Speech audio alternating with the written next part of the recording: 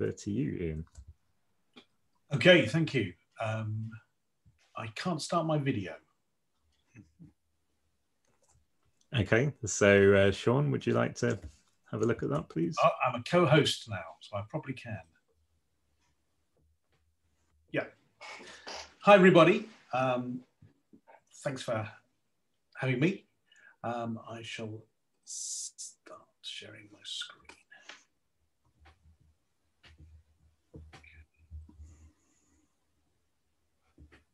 Okay, can everybody see my slides? Yes, we can. Brilliant. Thanks very much, John. Thanks. Okay, so I'm going to talk about AI sketch visualization and end to prototyping in design. And really, the sort of background for this paper is that we have AI, which obviously is a sort of classic disruptor technology. In other words, a technology that's got the capacity not only to affect how people work, but actually the whole structure of the industries they work in. And I think we're also very, very comfortable with the idea that, you know, in lots of industries, there'll be huge effects on employment. You know, we're thinking about taxi driving, but also, you know, distribution and retail and that sort of thing. We're expecting that. But at the same time, there have been a number of commentators who've sort of looked at the rise of, you know, of human replacement by robots and by artificial intelligence, and have identified creative thinking and decision making, along with some manual handling, as the areas that will be least affected by this change. And I think that's led to a sort of an assumption that's quite widely held, particularly by those of us in those industries, that actually will be much less affected than other industries, and that actually, you know, we don't need to worry about the rise of the machines because we're in an area that the machines can't actually make much of a difference to. And I suppose I'm really examining how well founded that assumption is. And I'm starting out from the viewpoint that those who work in design industries are well aware of, but those who work outside it are not. And that's that the design processes are not homogeneous. In other words, they are not the same all the way through. Typically, there are stages in design processes, you know, and at each of those stages, there'll be different activities and different outcomes. And one of the things that we recognize is that as job roles have become more specialized, there are particular activities associated with different stages in the design process, meaning that actually one can't give a blanket assurance that employment won't be affected by the rise of AI, because actually some parts of that process are more sensitive and perhaps more vulnerable to replacement than others. So that's the sort of field I'm looking at. To start off with, I want to give a sort of working definition of artificial intelligence. And here I'm really talking about quite a limited definition of AI. So I'm not trying to, you know, there's probably people watching this who know a lot more about it than me.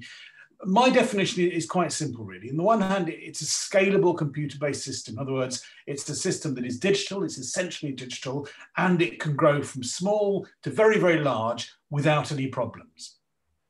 It's able to access, obviously, a lot of data, and from that data, it can produce appropriate outputs where the connection between the range of data and the required output is non-trivial. In other words, it's not like looking up something in a telephone book, or you know, or just doing a search for an email address or something. It's a difficult and complex relationship. So things might be, you know, identifying images which contain doors, and here I've got a picture there of a fairly recent image object identification output, or identifying possible illnesses based on a set of symptoms. So, you know, those are difficult things to do, but AI is actually quite good at doing those. Now, of course, you know, designers, I'm very glad to say, don't usually actually try and work out what's wrong with someone from their symptoms. So we need to think, how might AI actually integrate with designers? And I think there's two ways, really.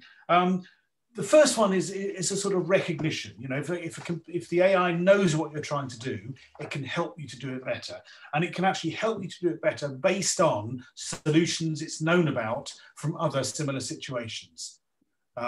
So, you know, if it knows what cats look like and it thinks you're trying to draw a cat, it can suggest appropriate solutions based on other drawings of cats that people have done. And the other big area where I think AI can really help designers is in the control of multiple parametric systems. You know, we're used to things like animations or VR scenes, that sort of thing, where there's an awful lot of stuff going on, and actually sifting through all the possibilities with all the myriad different ways you can change those things is very difficult for a person. But AI can actually help that and give controls which are intuitive, but actually make sense in terms of the design imperatives. So if AI is a disruptive technology, and if there are potential ways it can combine with the design processes, I think it's worth looking at what disruption means, because it'll help us look at this. So disruptive technologies was introduced by Christensen in 1997 in a book called The Innovator's Dilemma.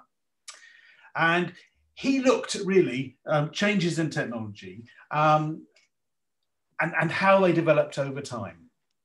And if you can see in that graph on the right there, the blue line at the top is the classic, you know, you build something, you build it better. You know, if it's a washing machine, maybe you work out a dual drum or something, you know, it gets a little bit better year on year. And everyone loves it, you know. It works well enough to be adopted by people who've got the lowest common needs, but also it's got additional features and more are added over time so that it can meet the sort of high-end needs as well.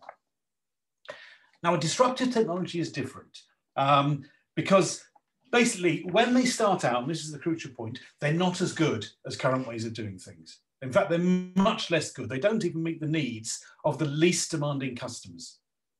However, because they're generally technological, they can be developed. You know, in other words, the problem, the performance issue, is one that can be solved. And I think we're all used to this in computing. I remember talking to some of my students about using Photoshop in the early days. You know, they couldn't believe that actually you change a filter and then you go away for 10 minutes while Photoshop rendered that filter, because they're so used to real-time operation of filters. You know, and we were talking about how the design process is changed when the iterative loop is very, very slow. So they're not as capable as current approaches when disruptive technology is first introduced, but it has additional features which can produce value in the long run. And Christensen says, he says, products based on disruptive technologies, oh, hang on, we've gone back. Products based on disruptive technologies are typically cheaper, simpler, smaller, and frequently more convenient to use. So those things we need to bear in mind, and what we really need to look for in terms of the design process is we need to look for new technologies which at the moment are far less good than humans, you know, sometimes laughably poor, but that their performance is just a matter of actual development, of technological and software development. But they've also got features which, if they were as good as they could be, actually would be much cheaper and much quicker. And more convenient. And if you can look at that graph, you can see that the disruptive, the yellow line there, it comes in after the established technologies are there. It doesn't meet the needs of even the least demanding customers, but it rapidly, first of all, gets to meet the needs of least demanding customers, and then continues rapidly to meet the needs of the most demanding customers. So, you know, one thing we need to remember is that most customers are not the most demanding customers. You know, most customers are actually the least demanding customers. At a conference like this, it's obviously biased because, you know, we're all interested in the cutting edge and the most developed iterations of technologies. But if you look at graphic design, for example, you know, most graphic designers the bread and butter work used to be in corporate stationery, very undemanding, very repetitive. There's almost none of that work around anymore because, you know, disruptive technologies have taken that over, and non-specialists can now, for most of the time, produce work that is good enough. And that phrase, good enough, is something, again, we need to take forward because it actually helps us to identify and remember that we're not looking at the most demanding applications. We're looking at the everyday, the run of the mill, which make up most of the work, but actually take the least skill. So if we're looking at design processes, there's an awful lot of them. I think you can. I've just put some of the common models up there. I'm sure all of you will notice your favourite model. Different labelling, you know, different numbers of steps. Some people have 5, some people have 6, 7. There's 11 or 13 steps. There's a lot. But you know, from these we can develop a sort of generic model and saying, you know, you start off by trying to identify what is needed. And that could involve some research. You then generate some possible solutions. That's often done through sketching. You then develop some sort of details of the design, and that's often done through prototyping. And then you evaluate and you realize and you deliver and that sort of thing. So looking at that, I want to just concentrate on 2 of those phases of the design process, sketching and prototyping. And first of all, in terms of sketching, one of the surprising things about sketching is it is absolutely ubiquitous, you know, across all of the design field. Everyone seems to do it. Everyone does it in different ways, you know, and there are conventions in different areas of practice, but it's absolutely ubiquitous. And just to think about some of the characteristics of sketching, which give an idea about why it's so well used. The first is it's low investment. In other words, you don't have to put a lot of time or a lot of expensive kit into doing it. You don't, you know, you aren't afraid of throwing it away because you haven't actually spent too much, spend in inverted commas there, on producing it. So it's low investment and it's fast. Sketching is always very, very rapid, and it feeds into that iterative loop whereby you can do something, you can look at it, and then you can change it again very quickly. Sketching is also generally low fidelity, and that's not a fault in it. That is seen as one of the advantages of it, because it means that you don't have to consider the whole design necessarily. You know, every detail. You can just have a rough outline overview of a design, and from that you can actually make decisions or make beginning evaluations of that design. They're also usually partial. You know, it's odd to have a sketch that includes every detail of something. Normally you'd have some overview sketches and then you'd sketch some details and you look just at those details. So those are some of the characteristics of sketching. And to think about what sketching enables designers to do is, first of all, of course, they allow them to explore the design space, to find out and work their way through what might be possible and what the requirements are and that sort of thing. Also, very importantly, it provides the capacity that really major decisions can be made very early on in the process. And of course, the earlier you make a big decision about a design outcome, whether it's a building or a website or a database system or a VR, you know, the cheaper it is because you haven't done that investment into making that actually involves the expense in design. And lastly, sketching does provide a way, imperfect and you know, partial, of communicating the essence of initial ideas to other people. Sketching is that point where an idea comes out of your head and moves into a limited social space, typically with a design team, but you know, it is possible to produce sketches that you could show more widely if that was usable. So yes, that's that. Now a prototype is different. A prototype really is an important way that people define a design. They actually, you know, pin down the details and that sort of thing.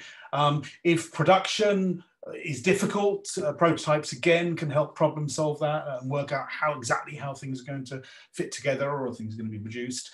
And really importantly, they help to communicate the design to other people. So they show them what it'll be like, they show them how it'll work in their life, they show how it will be implemented. And also a prototype can show how things fit together. You know, we talked about how sketches are often partial. A prototype can, or some sort of prototype, can actually help put the different elements of a system together and show users or clients how it will actually work in totality.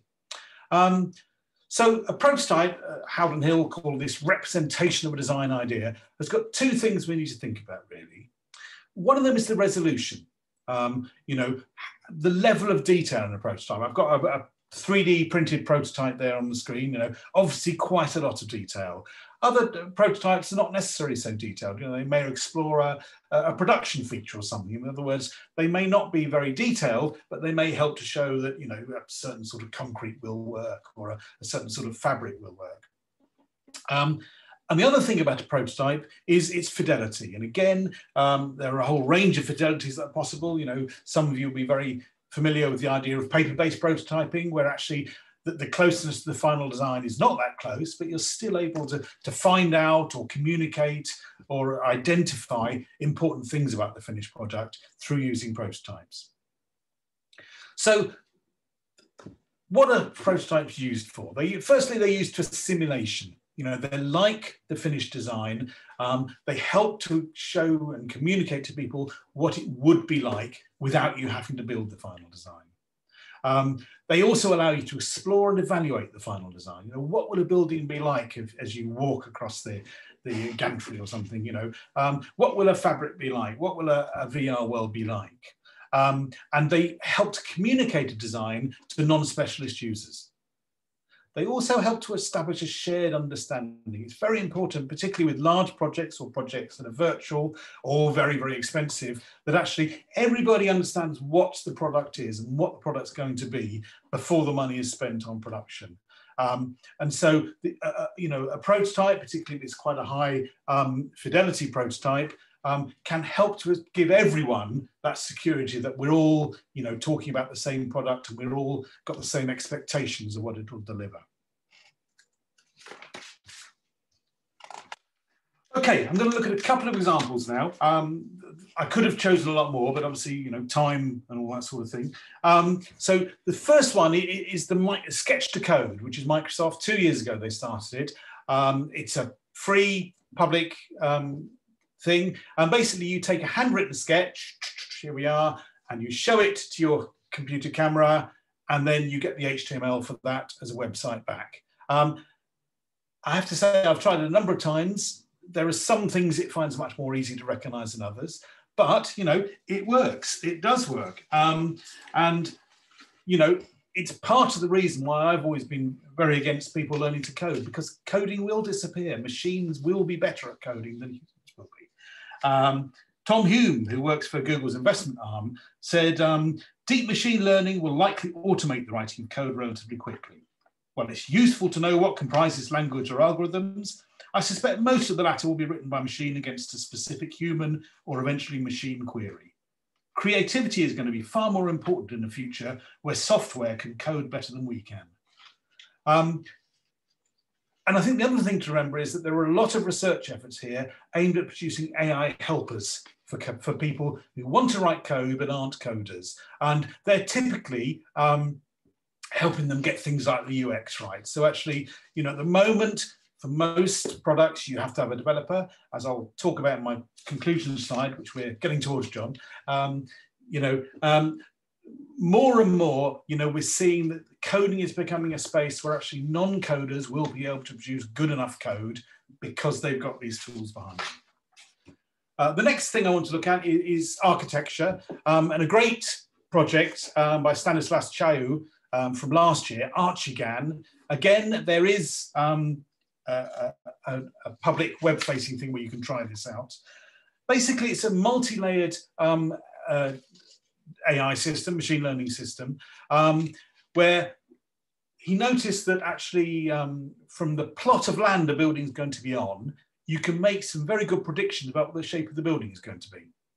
And from the shape of the building, you can then make very good set of predictions about what the internal layout of the building will be and where the doors and windows will be.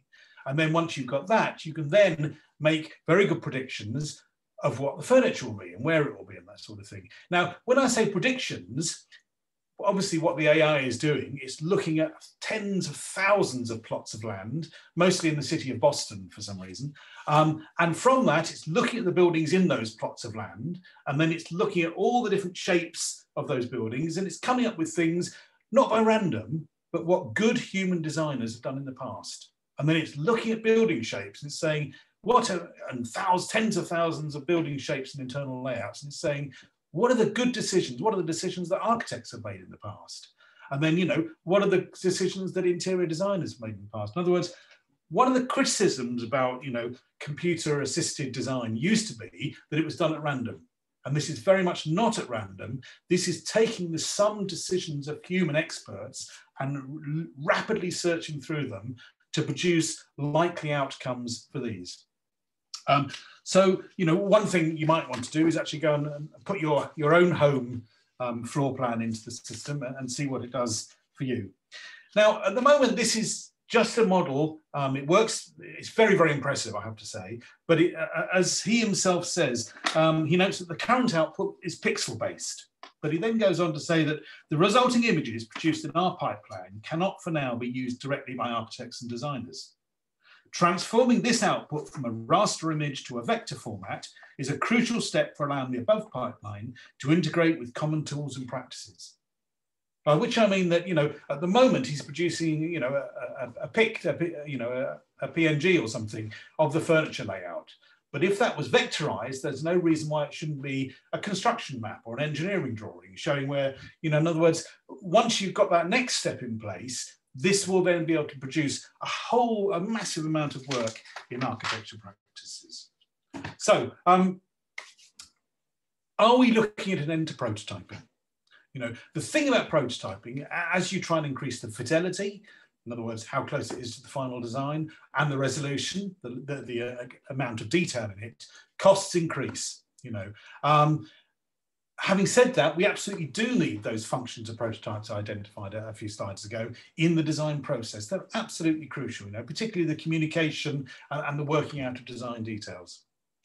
Now, the thing about AI is it really can make this bit much cheaper because it can work from handwritten sketches to give you a prototype website or a prototype mobile app. It can work from, just some rough sketches to generate rapidly with some choices the designer can make to produce a finished floor plan with furniture and interior design, which is based on what good designers and interior designers have done in the past. In other words, for a lot of purposes, it will be good enough.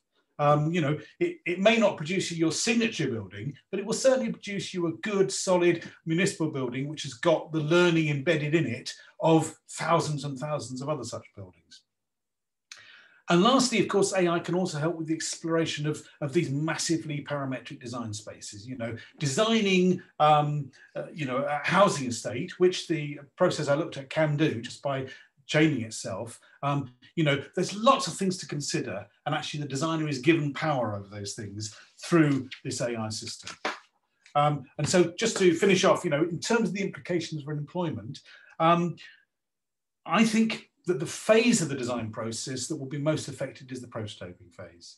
And I think that, we are going to see high fidelity, high resolution artifacts produced straight from sketches, possibly a number of sketches, by AI-based modification. And, in low and mid-range applications, we're not going to see people making things anymore. They're not going to be coding or modeling. They're not going to be producing lighting or prototypes, or physical prototypes. Those are going to be done directly by AI straight through to 3D printing, prototype code and that sort of thing. And I think for low-end stuff, we're going to see no more professional designers used, exactly as with graphic design, simple animations, simple architecture, simple apps. We won't have professional coders anymore. And I think, it's interesting, actually, just today, just before the talk this morning, I was looking through stuff, and some research was reported that actually over the last 3 years, the ratio of researchers to designers in UX firms has stayed constant. But the proportion of developers has halved. In other words, over just 3 years, there are only half as many developers as there used to be in those firms. So we can, triangulation, I can see that happening already. And I've got a point there about training. The trouble is we use this apprentice type, this intern model of training a lot throughout the design industry. If we've got far fewer designers, and actually if the design process itself is much less transparent, because the AI is just doing it, and we're just saying, oh, like that, don't like that bit, what's that going to mean for training? I think it's going to make training more difficult and much more partial. It's going to be easy to get training as a designer, as a researcher, or as someone who actually deals with, clients, but it may be more difficult to actually get that hand-on experience of design. Okay, it was a bit of a whistle-stop tour, but thank you. Okay, great. Thanks, Ian. So we're a little behind time. There is actually a question for you, Ian, in the chat, but we need to move on. So perhaps you can reply to Vanya's query just in the chat. That's okay. Yep. So I'm going to hand over now to Tula, who's going